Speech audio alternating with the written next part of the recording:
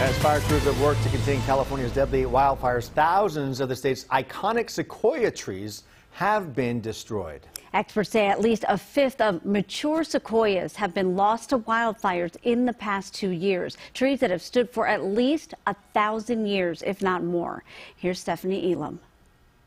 We're on a hike in the Sierra Nevada mountains. But this is a tour of sequoia destruction. I'm not happy about 2,000 to 3,000 more dead large sequoias. It's a big number to me. That's 3 to 5% of the remaining monarch sequoias in the world, according to a preliminary report by the National Park Service. Killed in the K&P complex fire that churned through Sequoia and Kings Canyon National Parks and the Windy Fire further south. And that big number is on top of an even larger loss of mature sequoias last year in the Castle Fire, part of the Sequoia complex, that wildfire eviscerating 10 to 14% of the world's giant sequoia population. But lessons learned last year helped save some sequoia this year. Before the Castle Fire, we had never seen losses of large trees like we had in that fire. 7,500 to 10,600 large sequoias lost in a single fire event.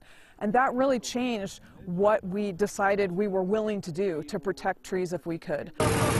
From literally throwing what they could at the threat, like sprinkler systems that sprayed trees 35 to 40 feet in the air, and dropping fire retardant gel from aircraft into hard-to-reach groves, to extreme tree hugging, swaddling some of the world's largest trees, like General Sherman and General Grant, in structure wrap. But the loss of any sequoia, such rare and majestic beauties, is one too many to lose.